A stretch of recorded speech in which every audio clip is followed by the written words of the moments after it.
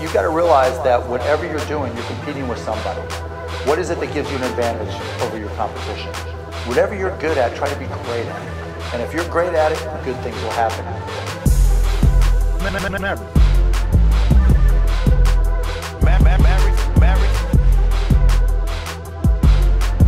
Maverick.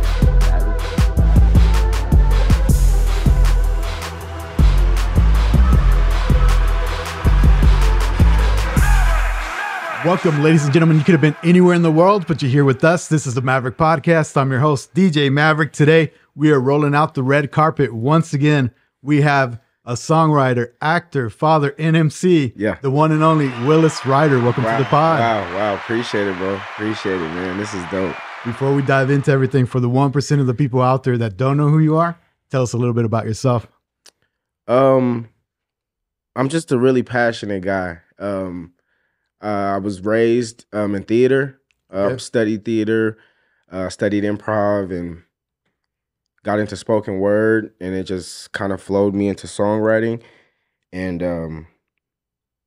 I learned a lot of tricks to the trade of songwriting and just kind of fell in love with it. So now I'm just writing my little heart away. Yeah, multi-talented, right? Yeah. We were talking a little bit off camera about your event that you just had recently. You rented out like a whole movie theater and had music videos. Yeah. Also, you have never seen that before. That was a cool idea. How'd you come up with that idea? Man, I think it kind of stems back from me being an actor. Yeah. And I did a few movies last year. For the Love of Money, I was an extra. I was a background extra in For the Love of Money. But shout out to the director. Oh, dang. His name is Melvin. Okay. His name is Melvin, but he directed For the Love of Money, had some really big stars in it. And I really liked the experience because he let the background extras come to the premiere. A lot of times, like, the major people don't let just the extras come to the premiere because you get to be around the stars and stuff like that. So that's, I kind of got inspired when I went to that premiere. I'm like, man, I want to do my own premiere, but you know what I'm saying? I haven't shot a movie, but I have shot a lot of mini movies with my music. And I got about 11 videos out right now that you can go stream on my YouTube, but I just decided to make my own experience and just show all my videos back to back to back. I thought it was a dope idea because you were kind of combining like your love of music and then, like you said, your love for acting, like all together. And then you also had artists that had their own music videos, right? Yeah. So the first one was just me doing my videos, and the second one was the premiere party. That's when I wanted to get everybody else involved and share the platform. Yeah. And had some really cool KO, Second Chance. Yeah, shout out. Yeah, man, free. Everybody, Dwanique, they all, you know what I'm saying, purchased a slot, and we all had a good time, took some pictures, and watched our videos. Congrats. Yeah, thanks. That was very cool. So what came first? The love of acting, music, like what came first? You're also like a songwriter too, right? So what came first for you? The acting. Acting? Yeah, my mom, bro, she super big into just movies. Yeah. And what kind of movies? Bro, all kinds. She loves horror. She loves like the dark stuff, but she just loves actors in general, and she just loves it. And so I've always been a character growing up, and she's always kind of been like my director, like dance or make them laugh. She always did that to me growing up. And when I got in high school, I started taking drama class, and I started doing drama competitions, and I got really good at the monologue competition. Then I studied acting in college at Washburn University, at UCO, at Rose State, and even in Atlanta. So acting is just, it's my first love, and it's really a long game. So like I'm going to be acting when I'm 50, you know what I'm saying? Yeah, so for sure. I figured, you know, I fall in love with music and just do that while I'm still young and stuff like that, because I'm going to be acting forever. That's awesome. Yeah. So you grew up here in Oklahoma. You mentioned Atlanta too, but you grew up here in Oklahoma or what? Yeah, I was born and raised. And raised. Very cool. Yeah, I think, you know, the whole acting and stuff too, if you're creative, that lends you to like be super creative, right? Because you get to be somebody completely different, you can be anything, Yeah. How do you get prepared for those roles? Are you like kind of one of those persons that dives into the role and they're just like that person for like the entire week or what? I think it's called like method acting, right? Or something like that, right? It's crazy because I had an agent last year, but I haven't had my breakout role yet. Okay. You know, but it's coming this year. It's coming. We're putting it out there. Speaking into existence. Yeah. But I did have a really dope role last year. I think it was maybe 22 or 23. I had an agent, and she got me a commercial with Boomerang, and then she got me a documentary. Okay. And I played this homeless man who actually died in custody of the police here in Oklahoma, and he had a stroke. He had an aneurysm or a stroke or something whenever he was in custody in the white room. And I played that scene, and I played him dying, and that's kind of heavy. And so I played a younger version of him, and I played the older version of him when he died. And it was just kind of like the experience was kind of surreal. I was in my zone, but it was kind of like, it was cool. It was really laid back. They kept just telling me I look just like him. They were like, you look just like him. So it was like based on a real story sort of thing, or what? Yeah, it was crazy because a lawyer actually sued the city of Norman or Cleveland County. Okay. Yeah, and he wanted to make a documentary to prove his case. Wow. And he casted us and paid us, and crazy. Yeah, it was wild, bro. It was wild. Wow. Nothing ever really happened. I mean, I don't think anything ever happened with it, but the production was amazing. I mean, that's like a awesome way to sort of work those muscles, right? You're having to dive in and do something like that that's super heavy and get into character and stuff like that. What do you think is your favorite genre? Are you doing serious stuff like that, or comedies, or maybe even you mentioned some of the suspense type movies? I don't know. Yeah, I'm not huge into action. Yeah. I would love to do action comedy. I'm trained in comedy. I started doing stand-up comedy as well. No way. Yeah. So, is there anything you don't do? I can't sing. That's why I'm a songwriter. Okay. But I saw you rapping recently, this week. So, I mean. Yeah, I just put an album out. I did. You did? Yeah, no, I'm doing my music right now. Just not singing. You're just rapping. Yeah, I'm a rapper, but it's cool. My music is dope because I collaborate with a lot of singers and I write the lyrics for them. Okay. Not all of them, but most of the time I'm going to write the hook just because I'm Willis Writer. That's awesome. Yeah. So how did you get into songwriting? When did you discover that? Did you start kind of writing poems, something like that? Or how'd you get started with that? Started in church with motivational speaking. Really? But then I had wrote this speech and I was like, man, it's not long enough. And I was like, I want to make it longer. But then I just started rhyming. I was like, whoa, this is poetry. And so I kind of really got into poetry. And my poetry just evolved into rap, and I think kind of money kind of inspired me. I think it's kind of harder to monetize as a poet rather than a rapper, right? You know what I'm saying? It's just a bigger market, and so I just kind of got really inspired to rap, and but I would always hear melodies, and I always knew I couldn't sing. I'm not one of those people who try to sing. I mean, but there's rappers that sing all the time. Kanye's new album is basically him singing. Yeah. There's a lot of people that are doing that. Yeah, I make melodies sometimes, but I like real R&B soul music. So that's the stuff I hear, and I just I hear choirs and all type of stuff. So my first song that I did, I have a really good friend. His name is Coriano Gibson, and I wrote a song for him, and that's what started my songwriting career. I was like, man, I wrote a song called Prayer for You, and I gave him the hook and he did it, and I was like, wow, I kind of fell in love with that feeling. So that's cool. Yeah. Speaking of Kanye, what'd you think of the Kanye album? I didn't even listen to it, bro. No? I didn't listen to it. It's so crazy because the rollout was super sketchy. He changed the cover. I don't know if it's because of the Jason Voorhees mask, if he was going to get sued. Yeah. And then he didn't clear a lot of the samples. He had an Ozzy Osbourne sample that apparently didn't get cleared. Yeah. So there was songs getting added and removed and the cover changing. It was a crazy rollout. Bro, Kanye's in so many deals. That's why it was just, he couldn't even show his face. Yeah. And I just think, I love Kanye. I'm one of the biggest Kanye fans ever, but I kind of feel like Kanye is kind of he's kind of confusing the listener. He kind of putting us in this type of trance of you never know what he's gonna do next, and he's up and he's down, he's light, he's dark. Just not long ago, he was like, I'm going in spiritual, I'm not gonna cuss anymore. Yeah, bro. You listen to this album, it's not that anymore. Yeah, he flipped it back dark. But it's just a crazy rollout. When I was checking it out, I was like, man, maybe I should just download it and then just store it, because it's gonna change, and it did change, because all the stuff that didn't get cleared, just the versions are the Backstreet Boys sample was crazy. I wanted to check that out, and it's not on the album.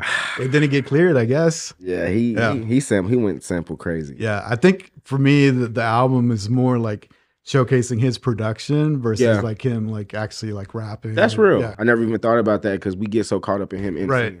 Right. And he did go crazy on the production, but I was just curious what you thought about that. Yeah, I haven't heard it. We were talking about the movies and everything, and he had that Jason mask, but then he had to take it off and change the cover all of a sudden. I didn't like the cover. I didn't like the cover. Yeah.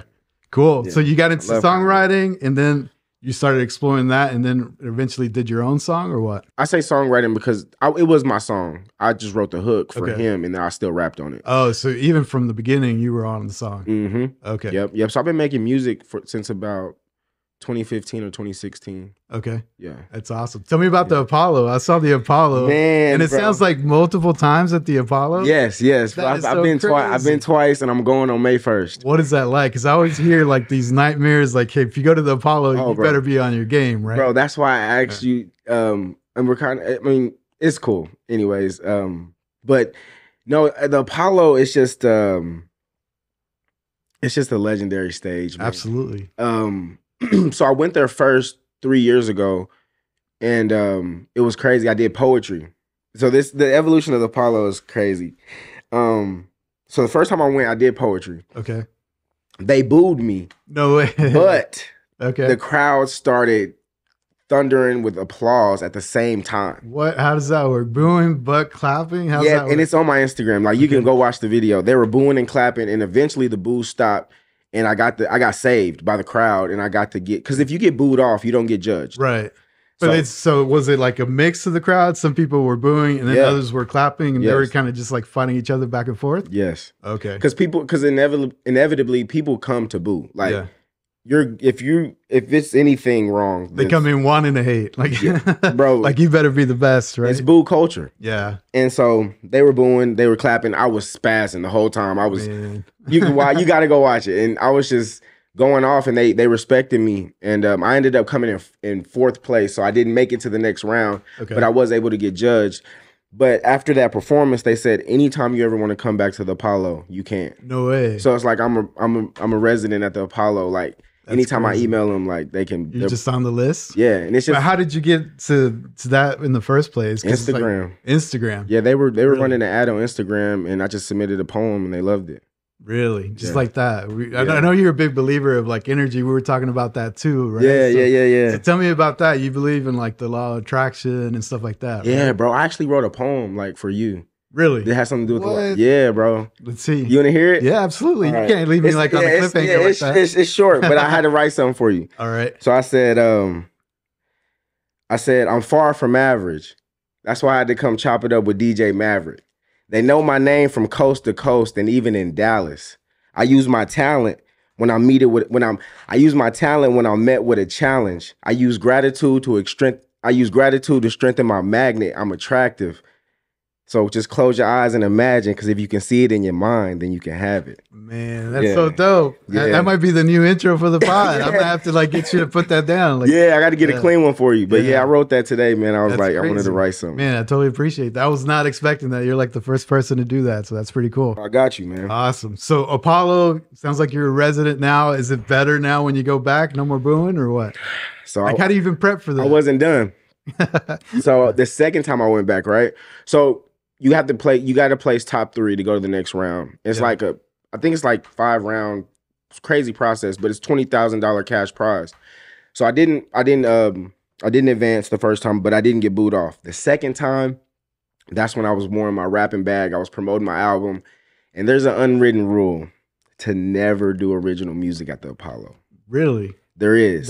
How's that? I would think the opposite, that you would want to come and not like be like sort of biting somebody else's stuff, right? No, the whole thing is like covers. Like that's what wins. Like Okay. people doing covers. So like people will just find the most popular song and then Interesting. use their amazing voice that's their talent, is their Okay. voice, not the writing.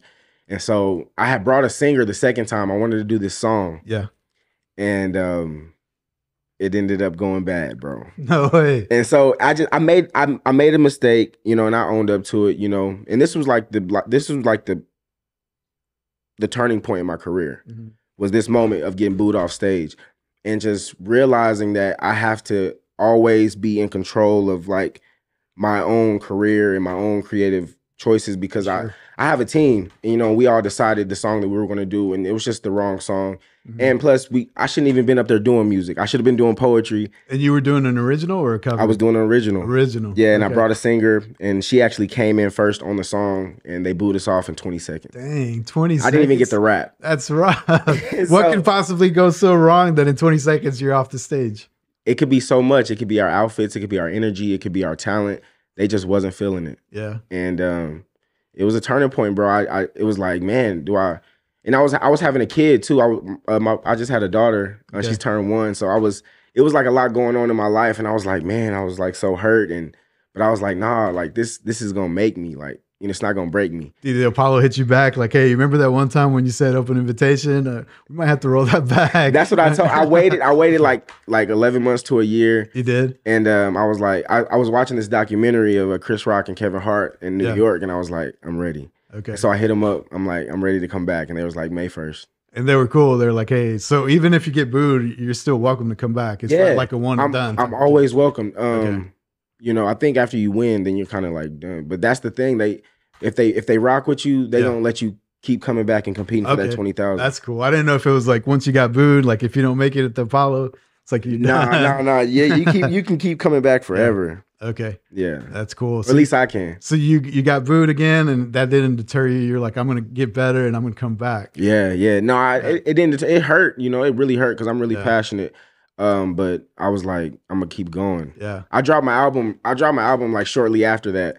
And I actually put a clip of me getting booed. On the album? I put a clip of me getting booed on the music video for a single off the album called Life's Not Fair. Yeah. You got to check it out. So that's cool. It's actually a clip of us getting booed and then me doing a voiceover and me going into the song Life's Not Fair. So. That's like the ultimate motivation, right? Like getting booed and you're like, just watch me on and come back, right?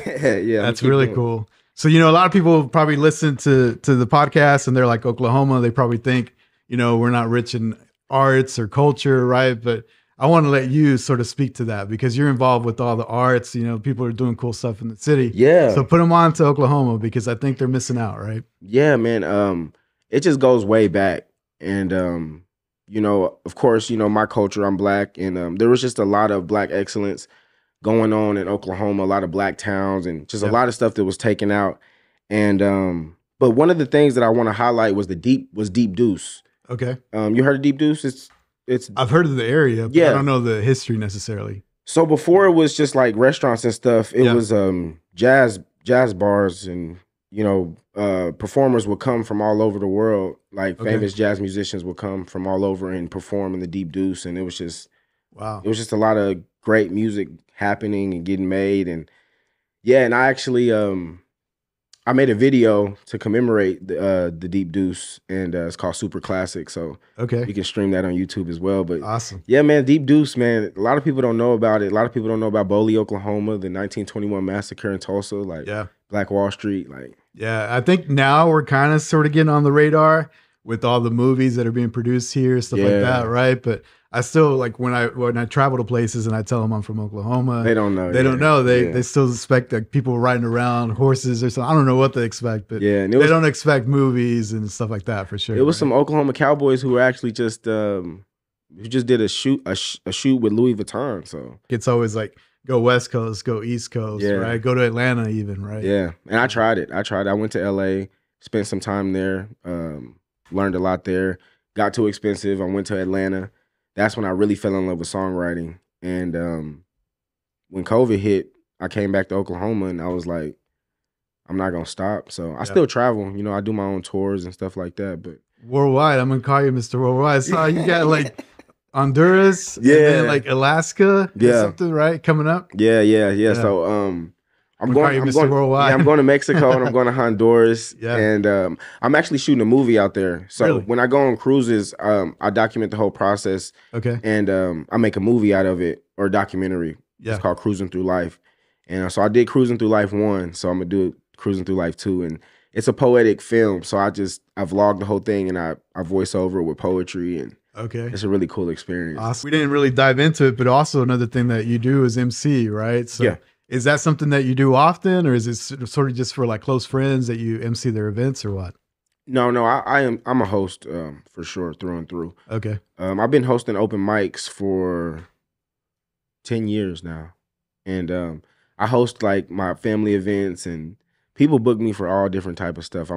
I'm DJing / hosting a wedding in Orlando in October. So Wait, so we're adding DJ to the list too? Yeah, I mean, Yeah. I've never DJed, but No? I have a like I said, I'm an actor. I have this DJ persona. It's called DJ Willie Nice. So Okay. I don't DJ, but I do DJ drops on certain songs, depending Nice. if it's an anthem or not. And the bride and groom know that you've never DJed before? Yeah, they're cool with that? They know me, so they I'm just really gonna be playing music. I'm gonna tell them to hire their own DJ. They just paying for me to be there. I mean, I think an important part of being a DJ is the vibes. So if you know like how to read the crowd, which being an MC you do, right? And sort of like how to, take them on a journey, which I always try to do when I DJ, right? Sure. So you want ups and downs. You don't always want it like super hype the entire party. So For sure. I think you can figure it out. Yeah, I don't know how to scratch, but I definitely can create the vibes with the music and the MCing for sure. That's awesome. So what other projects you got on for the rest of the year? I mean, it sounds like Man. you're just into arts in general. So do you got like movies coming up, more music coming up? What do you got going on? I'm writing my own movie. Okay. Because that's another thing I'm going to do with the movie theater. I'm going to do my own movie, and I'm going to it's going to be in theaters. I'm just going to pay for it to keep going as long as we can. Cool. And so I'm working on that. I'm working on the documentary for the cruise, and I'm just putting out so much music this year. Me and Second Chance, we about to drop a double single next week. Really? Yeah. Okay. It's called Belts and Switches. Have you worked together before or what? Yeah. We made a lot of music together. Yeah. Over the past like year. Okay. Last year, I bought a feature from him, and then like we did one song and became best friends, and now we got like 15 songs in the vault, like multiple projects. Okay. So we're about to start dropping that. That's cool. We were also talking about sort of like you were asking me, hey, what's your sign, right? So are you like deep into that? Like you sort of like can read people's vibe and kind of determine what their astrology sign is or what? Sometimes I mean I like to try to guess people's sign. Yeah. I normally do that with girls, but Okay. but no, I don't know too much. But I'm just really big on like things resonating with my spirit. Mm-hmm. And so once I started reading into like my life path number, what is that? Because I have no idea. You're gonna have to talk to me like I'm 5 with all this. So it's like mathematics, like with your birthday. So it's like Okay. an equation that breaks down to a number, because numbers stop after 9. It just after 9 it repeats. Yeah. And so like you have like 1 through 9 main like life path numbers, but you also have master numbers. That's super deep, but just like the main 1 through 9, everybody's birthday breaks down into one number, and it's just like a personality type. And Okay. sometimes like you'll read that and that'll be way deeper than your astrology. Interesting. Yeah. So It'd be crazy if my number was like my favorite number, which is 23. I have to do the it could be math. 6. Yeah. It could be, or it could be Okay. 5. 2 plus 3 or 2 times 3. It's just Interesting. a lot of things are mathematics. So Yeah. I like it. I like math. I like numbers. So throughout your sort of journey, doing all the music, acting, and everything, what's it been sort of like the driver behind that? Just like reading vibes, following people you admire, like how did you guide your career so far? Open mics. Open mics. Yeah, Okay. bro. So when I do my tours, I get booked in certain cities, but sometimes I'll be like, man, I just want to go here and do an open mic. And it could be in Kansas or every place has open mics. And so that's what really like changed my life. So back to the Deep Deuce. There used to be an open mic in the Deep Deuce before it got gentrified out called Urban Roots. Okay. And I was doing stand-up comedy there before I was old enough to be in there. No way. Yes. So we're adding comedy to the list too. It started with stand-up. Yeah? Yeah. Okay. So I guess I kind of skipped over that. Yeah, we need to dive into that. So, because I think being It a was- comedian, yeah, it was it's short-lived. super hard because it's just you, the mic, and the Yeah. audience. It's like you don't have anything to hide behind, right? Like just you and the mic. I really am talented. I'm a talented guy. I'm really humble at the same time. But when I get to talking about myself, I'll be like, dang, I do a lot of stuff. But I skipped over comedy. But I've been doing comedy since like middle school. No, Really? high school. I did my first comedy competition at church, at People's Church, Okay. and I did a clean set, and everybody loved it. Yeah. And so I've been doing comedy since then, and then I picked it back up after my freshman year in college. I actually got inspired by a comedian named Tracy Ashley, who performed at my college to do comedy. Okay. And she told me, I'll never forget, she was like, I was like, I'm a comedian too, just like you. She was like, you ain't got no pen and pad. I know you're not a real comedian. And that always stuck with me. And that's what kind of like just drive me to write, you know, become Willis Writer. What's it like? Because writing comedy and writing songs, two different things, right? Yeah. So how do you go about writing a joke? Is it just like, because I feel the best jokes are stuff about like just normal day life stuff, right? Yeah. That we've all can identify with. Right? Funny stuff happens to me all the time. Yeah. So it's just, yeah, bro. I literally just get up there and talk about my life. When I do comedy, I just go up there and I do craft jokes together with punchlines and stuff like that. But normally I just have stories highlighted in my head and I just put them down on paper and kind of put them together. Do you have comedians that's sort of like your goats, like the top, maybe, I don't know, top 5, top 3? Like, I don't know. I want to put you on the spot here. I got to go with Cat Williams, #1. Yeah. Just because my generation, you know, and, you know, it's a lot of buzz around his name right now. Definitely. That's not why I goated him, but he has literally so many specials that are like legendary. And same thing with his acting roles. Like every time he's in a movie, it's like iconic. Yeah. And he's just masterful with his word, like the way he speaks and how sharp he speaks. And that's my goat. That's my goat right now. That's #1. And I gotta put Martin Lawrence on there because he inspired me to act, like for real. Like with the Martin Show. I'm Martin for sure. #2 for me, and then #3 I'm gonna have to go with I was gonna say Jamie Foxx. I was expecting that just because he's like that's music, comedy, acting. Like he's like another guy. Like, what else can he do? Right? Jamie, bro. Yeah, you're Aries like me, so yeah, you know what I'm thinking, bro. Yeah, Jamie Foxx for sure. I was gonna say that. I was expecting to hear that for sure. No. I didn't want to steal your thunder, but I was expecting that to be. No, I was really thinking of a women comedian, but no, Jamie for sure. You can't skip over Jamie. Yeah. So how do you balance all this, right? Because another thing that I always hear is like, you know, if you chase too many things, you're never going to be a master of anything, right? So is that something that you struggle with, like pursuing all these interests, all these loves? Like, how do you just boil it down to one thing, right? I definitely can't. I have this mantra that I say, today I begin a new life, for I am the master of my abilities, and today is going to be a great and beautiful day. Miracles are on the way to me with lightning speed. Currency is flowing to me currently, and everything I release comes back in 3s. Nice. So I don't subscribe to that quote, the master of none, or Jack of all trades, master of none. I just always do my best. I live my life by the 4 agreements. What are those? Have you ever heard of Miguel Ruiz? He has a book called The 4 Agreements. I recommend you to read that book. Yeah, man, you give me all kinds of homework. Homework, bro. I got you. But the 4 agreements: always do your best, never make assumptions, never take anything personal, and be impeccable with your word. Okay. So I'm Willis Writer, and so I mean everything that I do, it has something to do with word, and so I just got to be impeccable with my word. And then you just take day by day as far as like which passion you're going to pursue. Or is it like whatever you see that's giving more fruits? Like I'm gonna, like, you know, dive into this for a little bit, or how do you do it? Yeah, that second one. Yeah, because I mean now I'm just legitimizing myself, and so different type of opportunities are coming each way, and so you know I got to provide for my family. So whatever really is making the money at the time is probably what I'm leaning towards. Right now I'm doing a lot of writing for other people. That's what brings in a little bit of money for me. I do voiceovers. That brings in money. I'm actually making a little bit of money off streams and shows too. So that's cool. Shows, that's one of my big things right now is trying to make the right events to make money because I've been doing good with the events. Yeah, you're like a curator of the vibes. Yeah, right? Yeah. That's really cool. What about the whole comedy thing? Are you going to do anything where you're mixing maybe music and comedy? I think that would be kind of cool too. That would be dope. I'm actually working on a comedy open mic.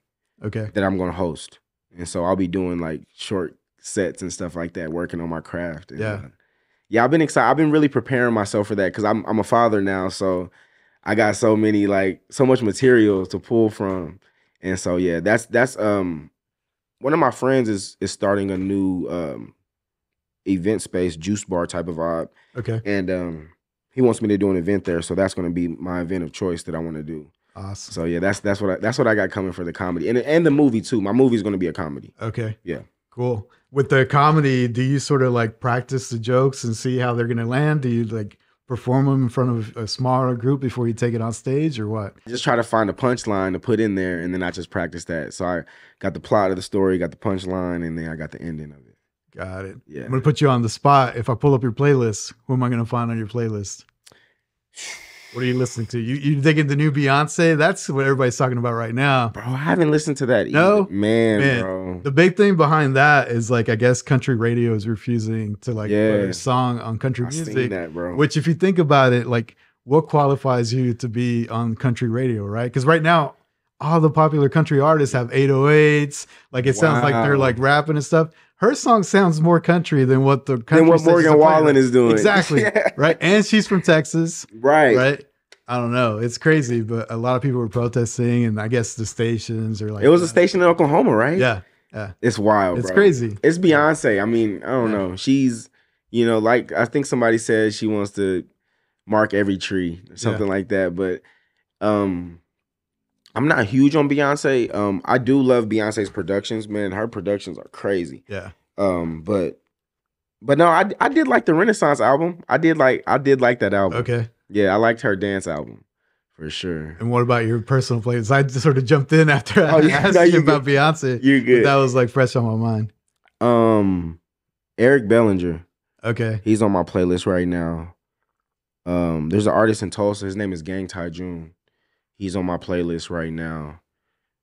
And what's another one?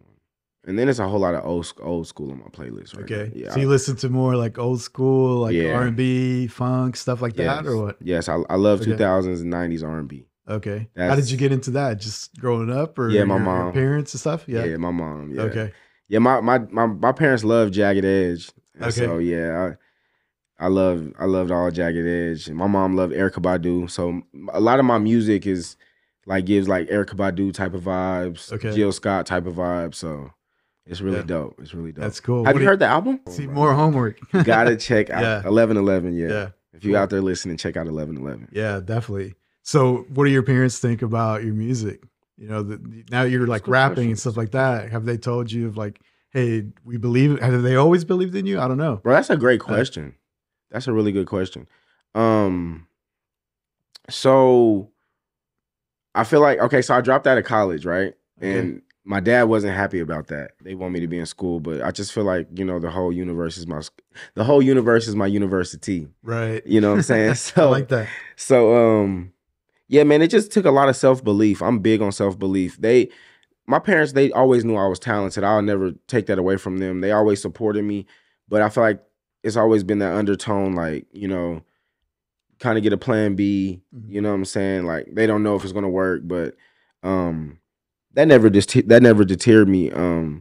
I just, like I said, I got to keep going because it's what makes my heart happy. You know what I'm saying? You got to do what makes your own heart happy. I always hear to never have a plan B, right? You hear about all these entrepreneurs. Oh, you don't want a plan to fail. And everybody's like, if you have a plan B, you're never going to make it. So I don't know. Yeah, bro. That's what I always hear. Bro. I'm never going to stop, man. Yeah. I love this, man. And people love it too. It's a slow game. Like I said, I'm going to be acting when I'm 50 and I'm going to do music till then. Yeah. I think, just in our short time that we've had this conversation, the thing that I pick up from you is you never take stuff personal.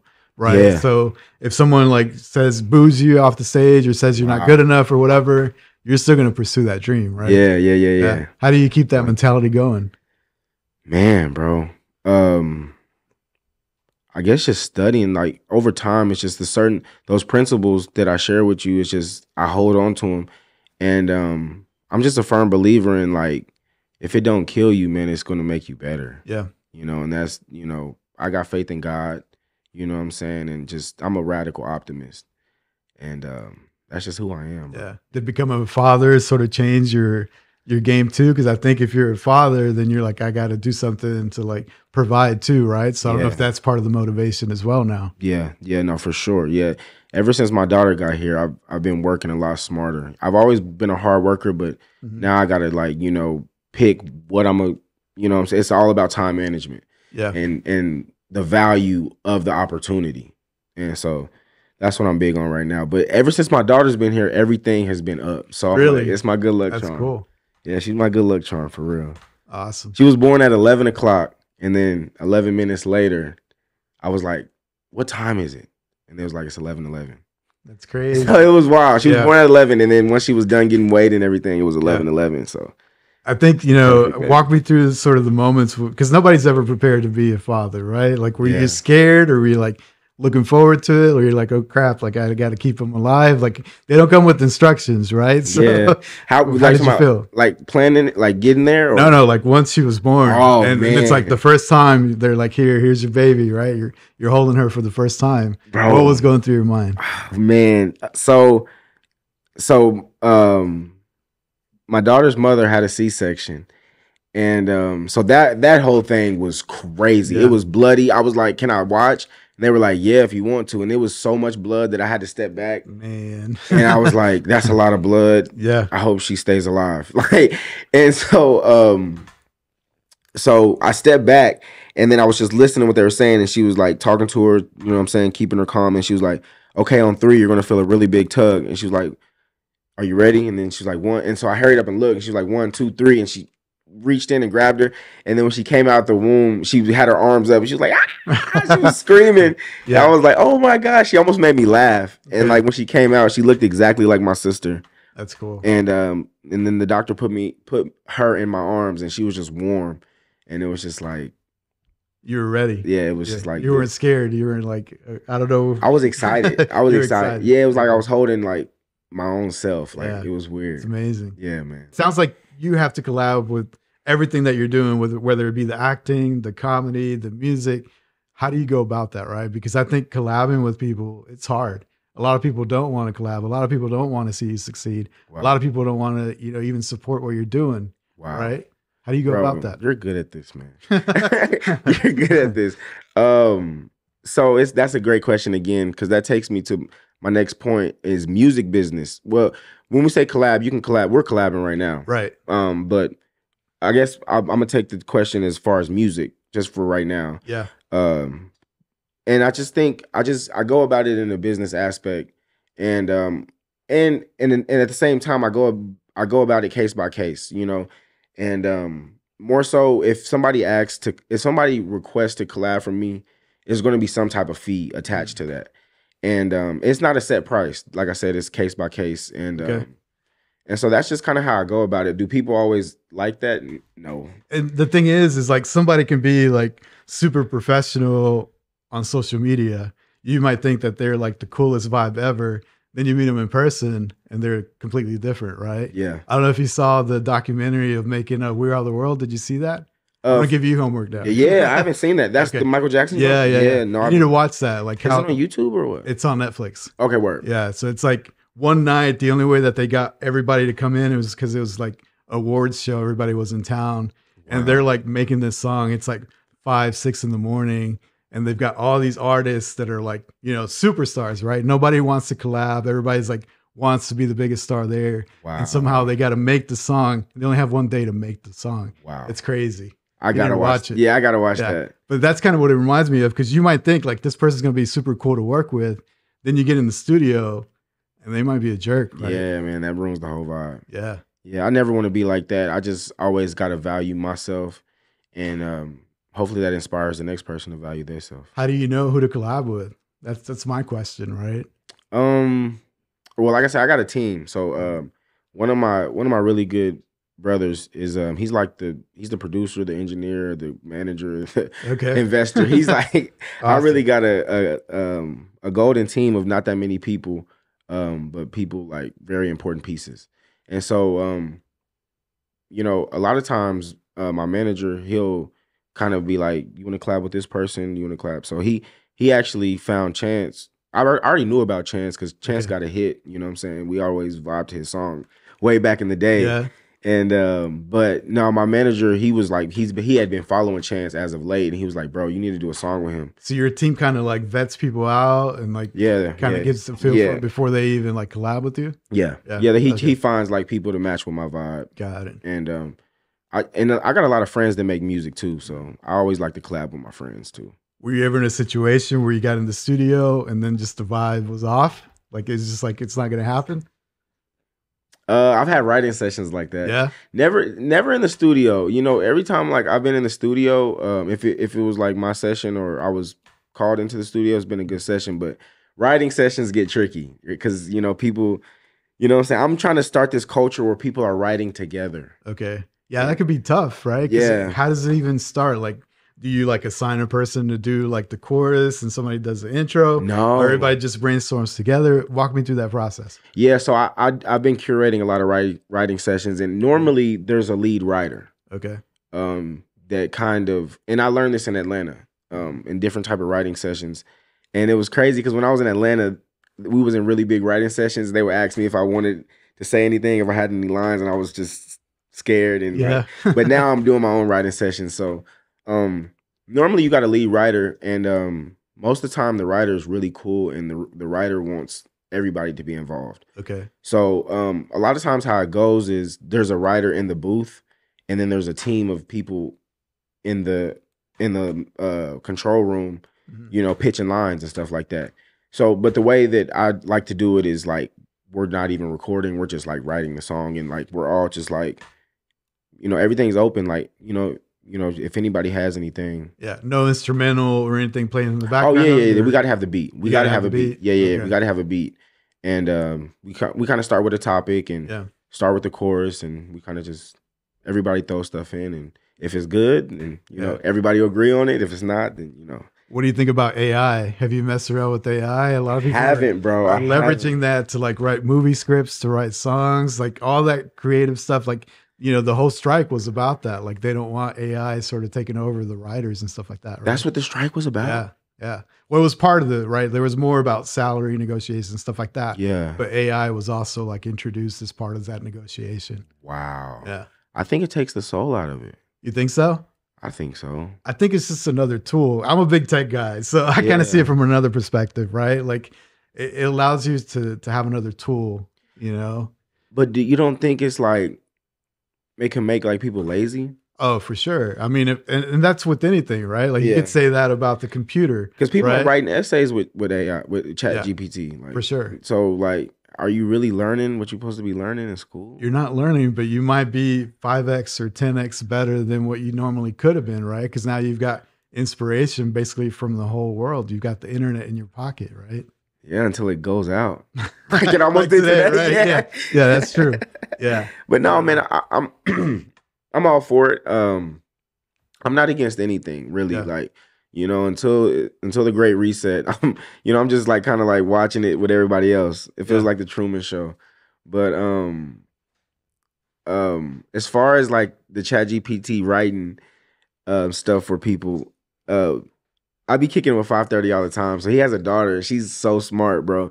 And I guess he told her to write a poem or a song or something so she could go out with her friends. Okay. And she used ChatGPT. Yes. Did he catch her? Or I what? didn't catch it because he read the poem to me, and he read it over the phone. And when I got there, I'm like, Sarai, you just wrote the best poem ever. Like, what the heck? And he was like, bro, she used ChatGPT. I'm like, what the heck, bro? Did she like just sort of like break down and like tell the truth, or what happened? Yeah, she had already told him like, before I got there, but they didn't tell me. Yeah. So yeah, man, funny. I mean, it's crazy, man. It's alive, artificial intelligence. Yeah. I don't know. I just think it's like another tool, and whether you like it or not, it's not going to stop. It's going to happen. Yeah. So yeah, cool. So I don't know if you want to plug in, you know, we are getting the signal here. We're running out of time. We'll give you the stage to plug in your social media. Yeah. Anything you got coming up? Social media, you can follow me everywhere at Willis Writer. I got a website now, williswriter.net. Okay. And you can subscribe to my YouTube, Willis Writer. And I have a monthly residency at Hubbly Bubbly every third Thursday. So my next show is March 21st. It's gonna be JB's gonna be headlining, and it's gonna be really dope. There's gonna be an open mic attached to that as well, and I'm gonna be going to South by Southwest. I'm on tour right now, so nice. Just catch me in a city near you. Cool. I want to thank you for being on the podcast. Yes, sir. I definitely enjoyed the conversation. It's awesome, bro. It was amazing. Yeah, I think the vibes are there, like you said. As soon as you were like, "Hey, what's your sign?" I think like you already knew the vibes are gonna be. Yeah, there, for sure. Cool. All right, loved it, bro. Thank you. Awesome. Thank you so much. There you have it, ladies and gentlemen. The super talented Willis Writer on the Maverick Podcast. In dreams, we trust. Yeah.